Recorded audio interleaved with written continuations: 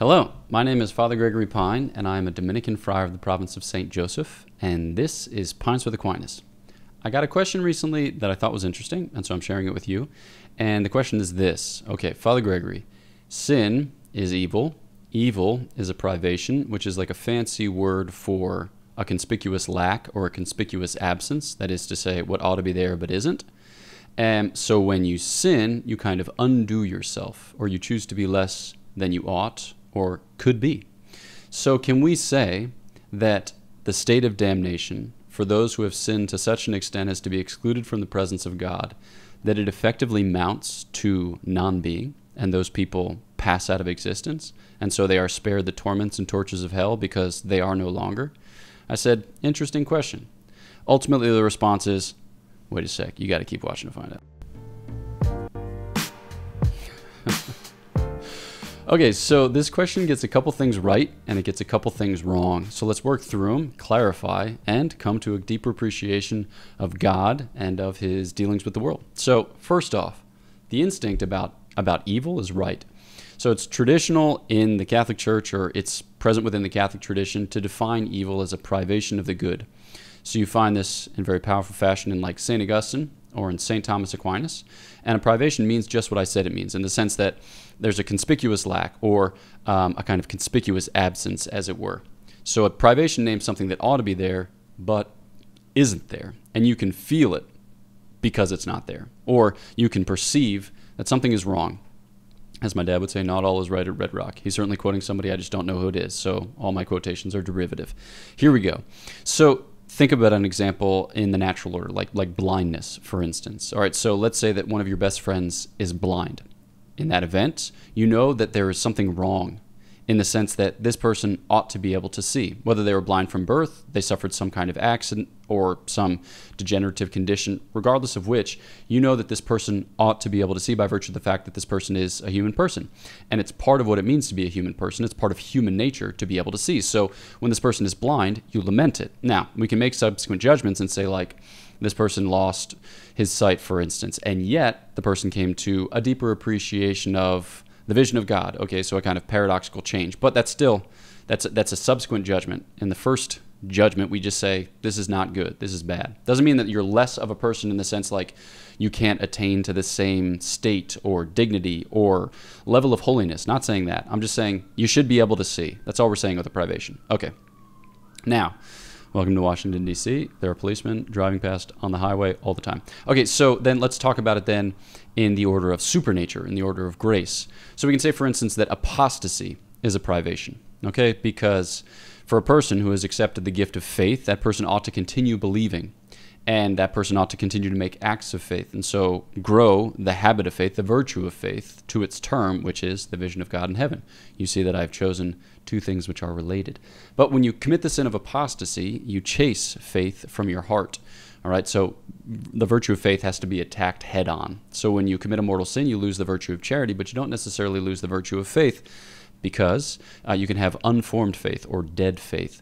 So, but in the instance of a sin contrary to faith, like infidelity or like heresy or like apostasy or blasphemy against the Holy Spirit, then we're dealing with something that can chase the virtue of faith from your heart. Okay, so that's what we mean by privation. Now, whenever we talk about a privation, we talk about it as in something. So Aristotle will say that being can be said in many ways, and he sets up a kind of horizontal analogy of being. He says when we say being, in the first place we mean like substances, like things, like rocks and Venus flytraps and orangutans and human beings and angels. Okay, so when we talk about substance, we're talking about a particular thing, that to which pertains to substand, right, to stand under. And then he says, next, we mean accidents, okay? And you're familiar with this language from learning about the Eucharist, but if you're not too fresh up on it, an accident is a thing that inheres in a substance. So it's like a quantity or a quality or a relation or an action or a passion or a habit or a posture or what, so different ways in which it's conditioned, the substance is conditioned. It's this tall or it's this fat, or it's this green, or it's this young, or it's to the left of that, or it's the daughter of that, or it's whatever, okay?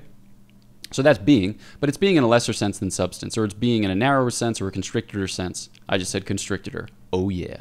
And then he says next, maybe we could think about privations, because there's a kind of being there insofar as it signals what ought to be, but is in fact not. But already we're making a judgment about a nature which is present, okay? And then he'll say negations would be at the other end of the spectrum, which is just to say not, okay? So just not, rather than making reference to what ought to be there but isn't. So there's some reference to being in privation. And the way that this works in the practical order is that a privation always inheres in something. Now, what do we mean by that? Well, like blindness is in the person who ought to see, and apostasy is in the person who denies the faith, and so too of other evils. They inhere in something. Now, you might start brainstorming ideas as to like, okay, but what if the whole universe is destroyed? Great question.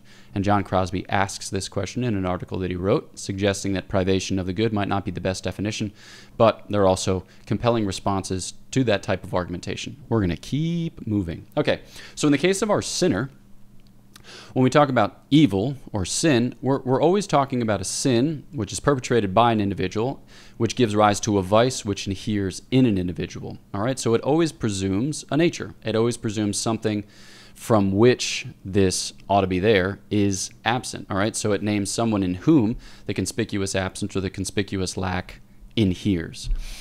So practically speaking, you can never destroy yourself totally. Now, there are cool practical consequences of this fact, too.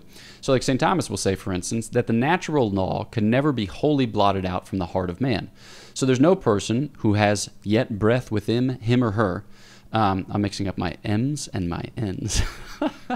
Who has yet breath within him or her, who is not capable of conversion. So you hear this, for instance, in one of G.K. Chesterton's Father Brown stories named, I think, The Queer Feet, where he says, you know, God is such, or the mercy of God is such that he permits us to wander to the very edge of the world, only to be pulled back by a twitch upon the thread, and then that's reprised in Brideshead Revisited. So you always remain capable of God, provided that you have a human nature, which you do. And here's the thing. God does not return your nature to nothing. God does not decreate you. God does not annihilate you. And it's not because like you have rights over God, because in the strict sense we don't.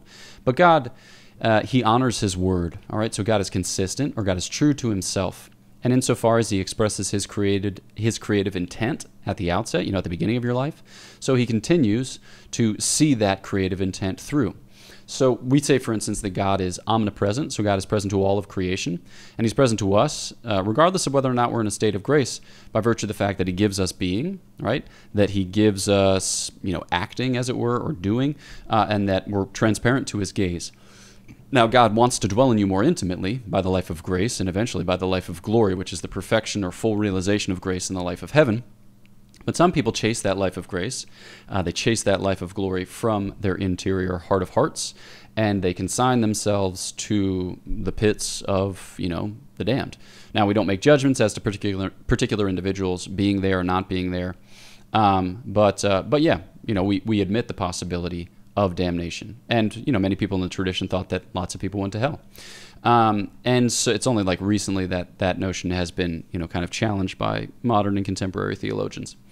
So it seems that there are souls who retain their nature, in whom inheres sins and vices, who reject God up until the moment of their death, and then are consigned to a place which we would refer to as hell. So despite their best efforts at a kind of decreation or auto-annihilation, they do not succeed in, you know, putting themselves out of existence, and God does not put them out of existence, because that really wouldn't represent a mercy, because it's inconsistent with the divine nature, and the divine nature is love, right? So God's creative intent, his recreative intent, is always a deliverance of love. And we have to be able to affirm that from the pits of hell to the heights of heaven, which is a really challenging thing to do, but we have to confront it, because if there's something intelligible there, then, you know, there's going to be a certain access granted, provided that we're thinking well about it, that God affords us a certain grace to inquire further. So, yeah, it's an interesting thought, but I think there's just a couple of problems there that we need to address, and in working them out, we come to discover that no, while sin does have kind of decreative tendencies, we can't speak about it as a decreation in the strict sense, okay? So it's a violence against one's created nature, certainly a violence against one's graced nature that causes a kind of perversion which reduces one to such a state of poverty and wretchedness that one becomes almost wholly unrecognizable as a human being, but still remains a human being, created by God and loved by God at a certain level, even in the depths of hell. So there you have it, folks. All right, this is Pints with Aquinas. If you haven't yet, please do subscribe to the channel, push the bell, get email updates when other cool things happen. Also, check out Godsplaining, a podcast to which I contribute with 4 of the Dominican friars with sweet weekly episodes, which are short, which seems contrary to the tendency of many podcasts in this day and age. And then come to the Dominican Rosary Pilgrimage at the Basilica of the National Shrine of the Immaculate Conception to be hosted on September 30th here in Washington, D.C. So I'm giving a couple talks. We're having Mass. We're praying the Rosary. There's going to be adoration, confessions, opportunity to go out for lunch. And you get to meet some of the friars whom you've come to know through this, that, and the other thing. Thomistic Institute, Godsplaining, and more things besides. So I hope to meet you there. And please do stop me, say hello, introduce yourself, and look forward to praying together. Cool. That's what I got for you. Until the next time, know of my prayers for you. Please pray for me. And I'll look forward to chatting again on Pints with Aquinas.